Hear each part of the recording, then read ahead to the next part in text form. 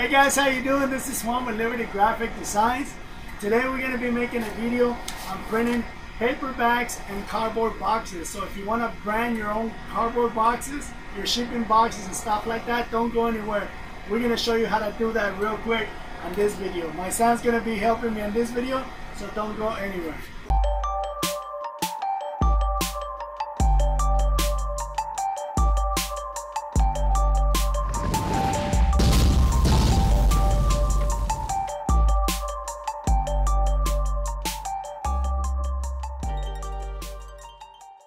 Okay, so I said I was going to make a video on printing paper bags and cardboard boxes. You know, if you want to brand your own boxes with your logo, with your information, you know, stuff like that, or bags, you know, this bags right here is going to be for the church's food pantry. So that's what we're going to be doing. I'm going to show you the inks that you can use and what inks not to use that are not going to work, the more than likely are going to come off. So my son's going to be helping me on this one. We're going to be using a conveyor dryer to dry the ink faster. However, you don't need a conveyor dryer, a heat dryer. You don't need any type of drying equipment. If you guys have a drying rack, that's more than enough. Water-based dries by itself. It's air dry, so as long as you don't set the boxes on top of each other right as soon as you print them, you're perfectly fine. You can let it air dry and they'll dry within a couple of hours. If you do have a conveyor dryer, you can run it through the conveyor dryer and you can dry it within seconds, like maybe about 30 seconds. That's, you know, you can dry it that fast. However, again, you do not need a conveyor dryer.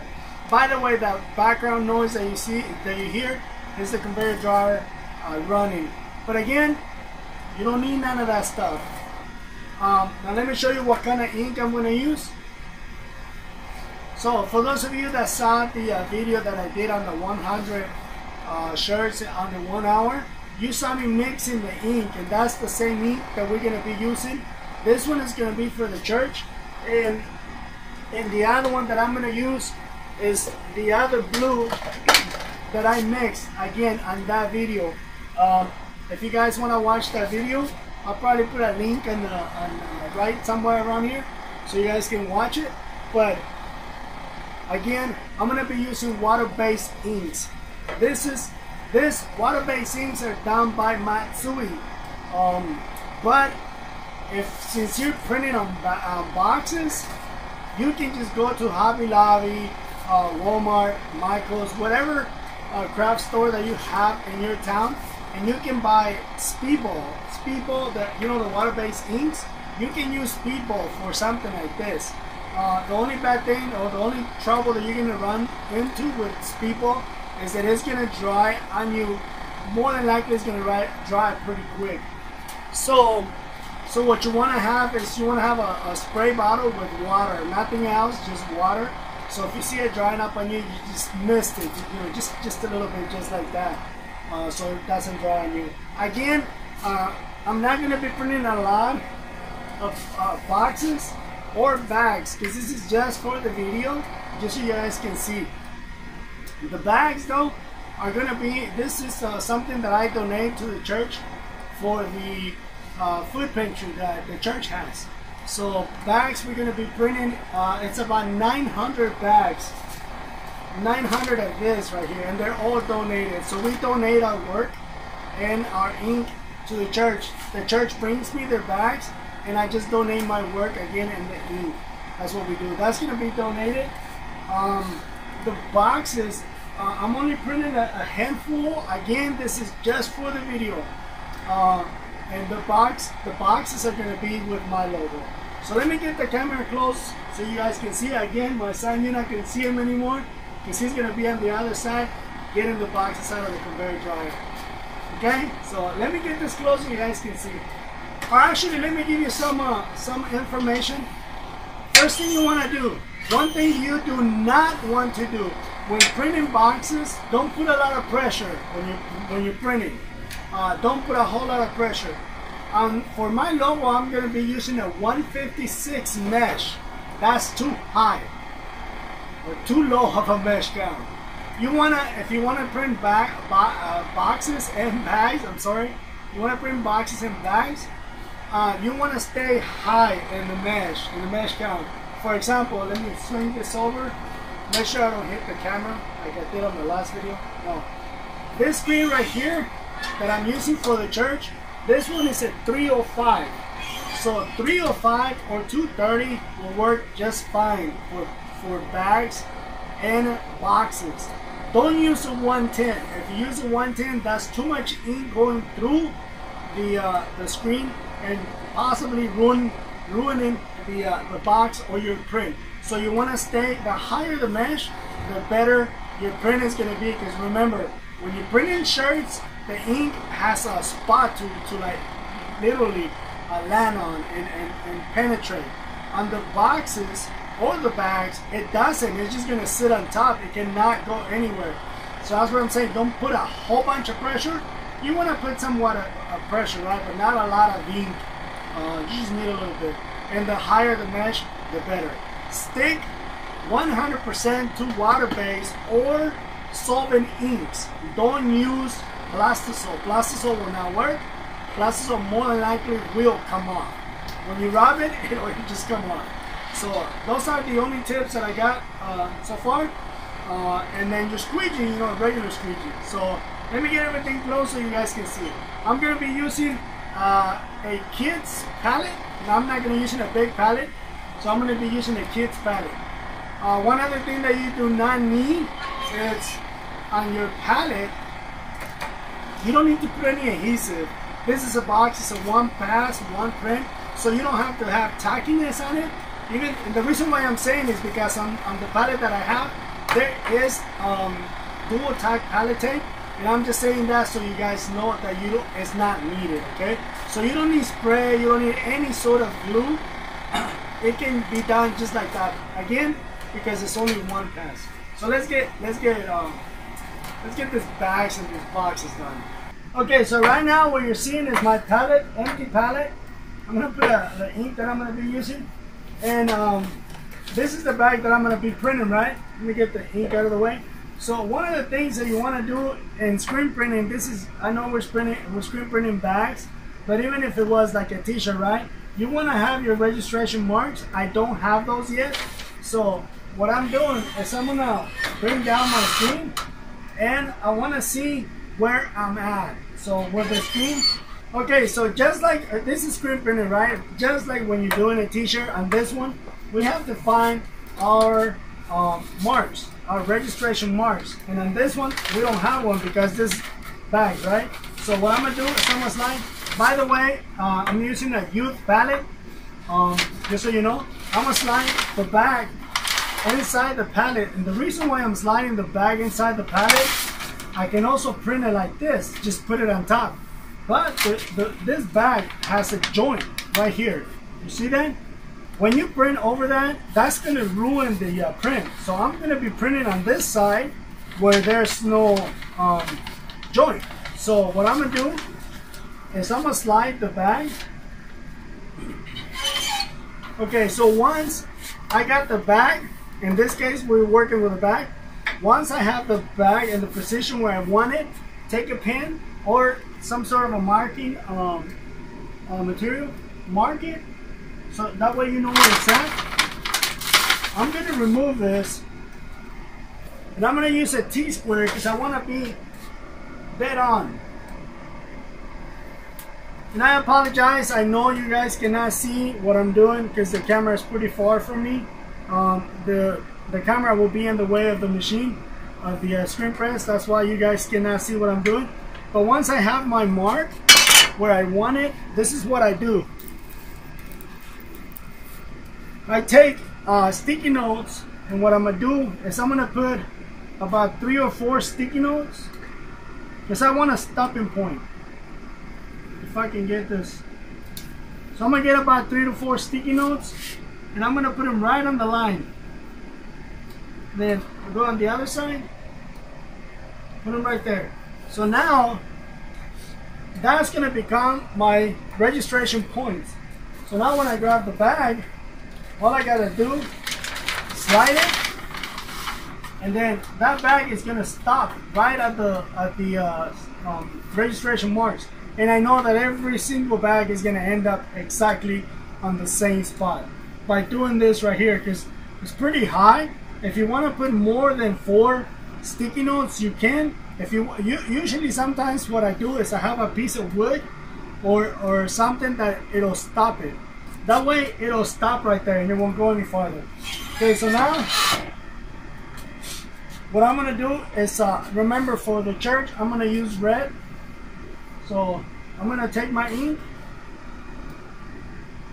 and I'm gonna add some ink in there. I'm sorry guys, I know you guys cannot see how much ink I'm adding in there. Okay, so here, just use a regular squeegee, make sure it's big enough, and then just kind of flat it first, and then just one pass. Okay, so you don't need to do multiple passes unless it didn't print correctly, then yes. So again, this is why you don't need to put any tackiness. Okay, and let me show you the actual print.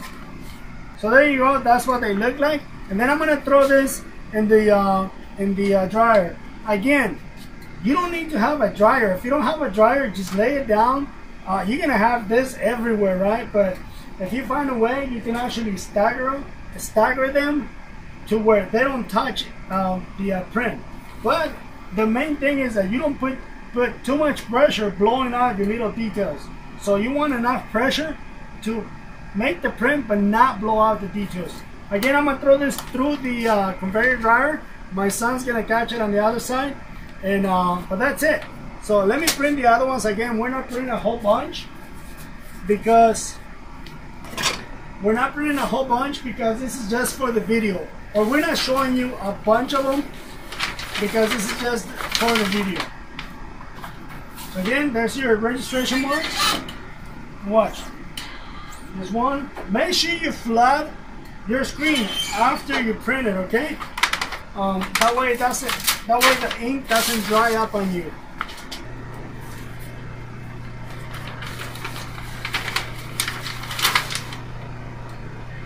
Okay, so this is the last bag of this run. We only did 25 bags, but this is gonna be the last bag for the video. And I just want you to see the actual printout.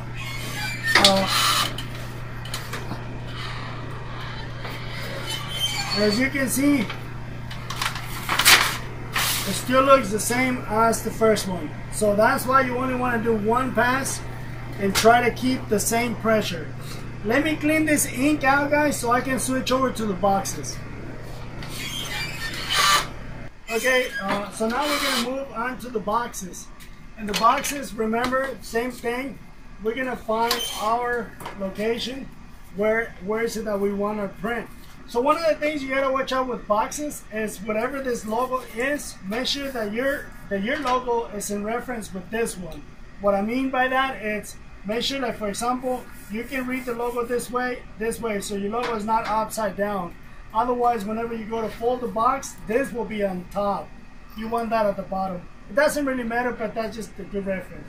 So in this case, my logo is facing this way, so I gotta make sure that my labels are down like that.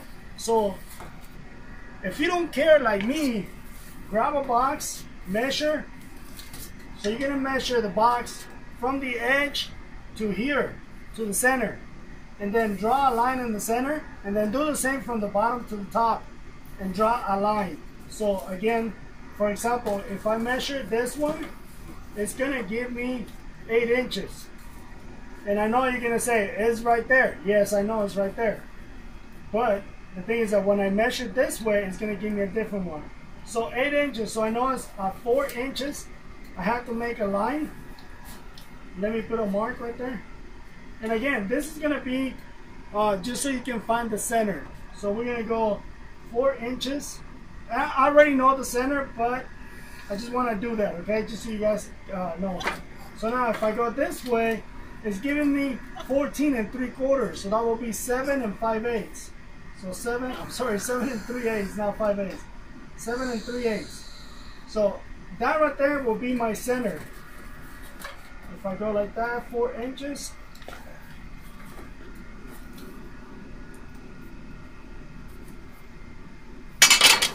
that's my center. So now that I know my center, so I'm going to place my box. Remember, we have a center on my palette. So what you can do, again, if you don't care about sacrificing one box, you know, go ahead and draw the line all the way down. That way you can match this line with your line on the palette. So that's what I'm going to do, is I'm going to line my line on the box with the line on my palette. That way I know exactly that I'm right in the center this way. So now I'm going to lower my screen, bring down my logo, and this logo right here doesn't have a center, or I don't have a mark in the center. So I'm going to line that logo to the center of this. And by doing that, so I'm going to move the box until I see the center in the logo. And again, I am so sorry guys, I don't have the camera set up to where you can see it from a top view, but that's what I'm doing right now. So now that I found my center, raise my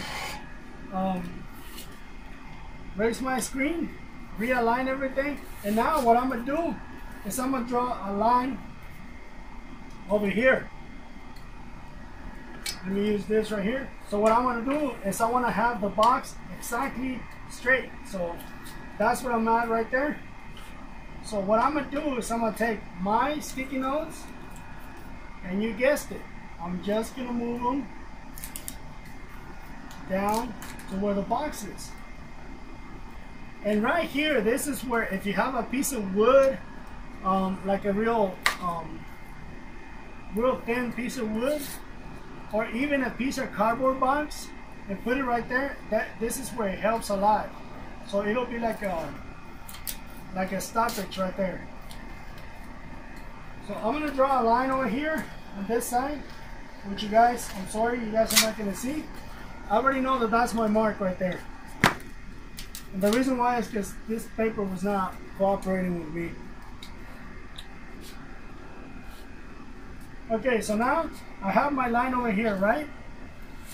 This time I'm going to take my sticky note and put it on this side, on that line right there. And then this one's already in position. So now, when I go to print, all I got to do is match that one and this one, both of those, and it'll give me the center for my print. Just like that. Just like that. If your boxes are hanging over that much and you guys want to put a support on it, you can, or use a bigger palette. That way it'll help it. If you want to use tackiness to help with the box, you know, trying to fall, you can do that. So now I'm gonna add my ink, and this one's gonna be blue.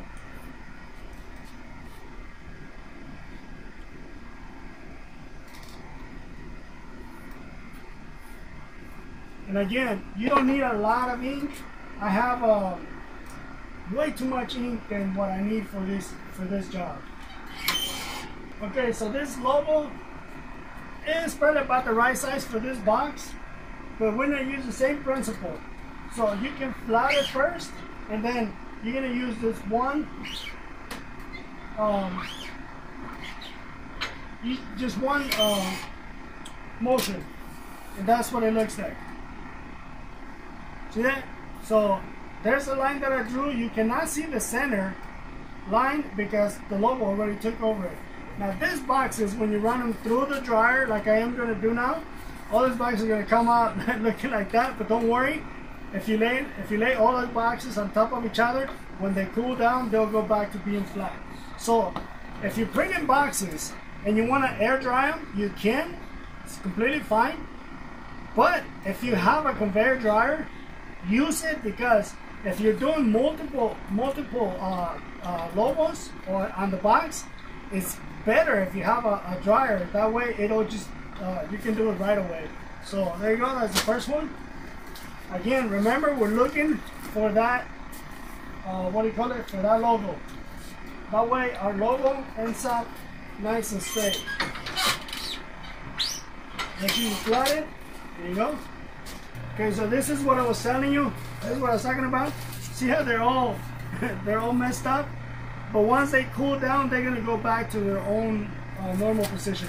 So now what I'm gonna do is I'm gonna print this side, which is the opposite side. That way when you open the box, it's gonna be the logo there and the logo here. So now I need to know that when I flip it over, I'm gonna be printing against this one. So it's gonna be on this side. And I'll show you here in a little bit.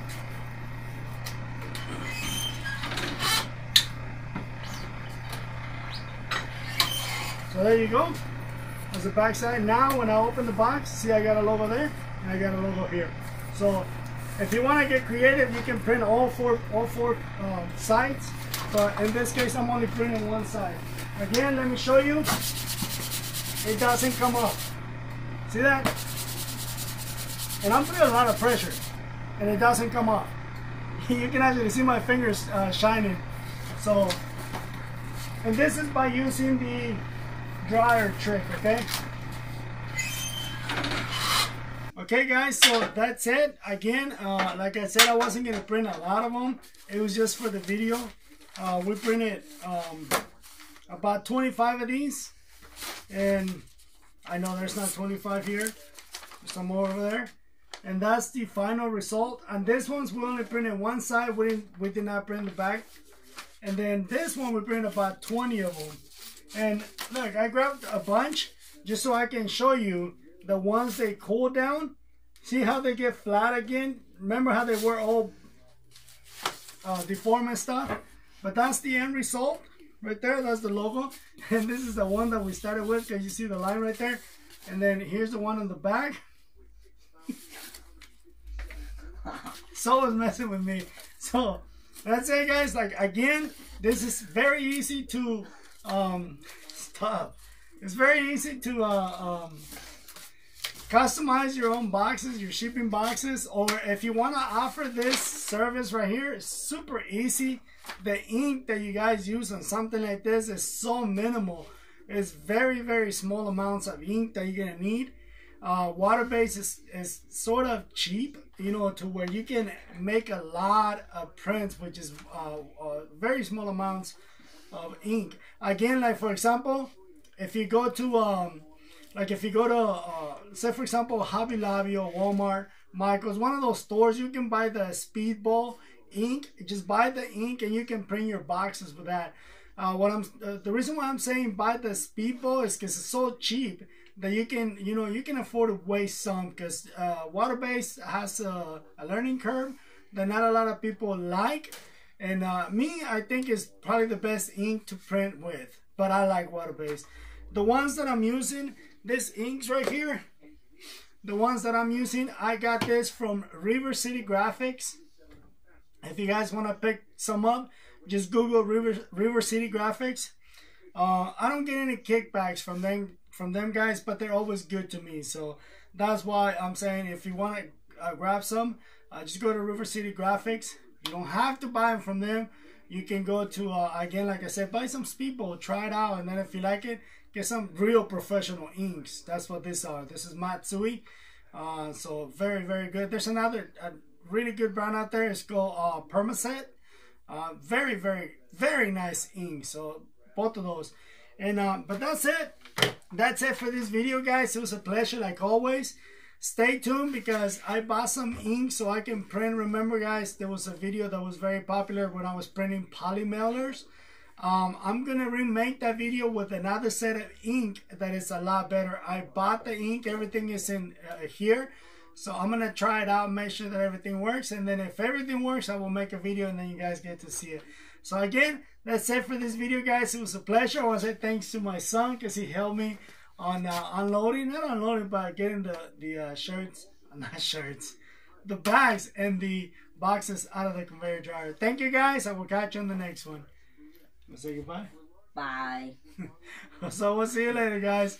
Bye bye now. God bless you. See you later. Adios.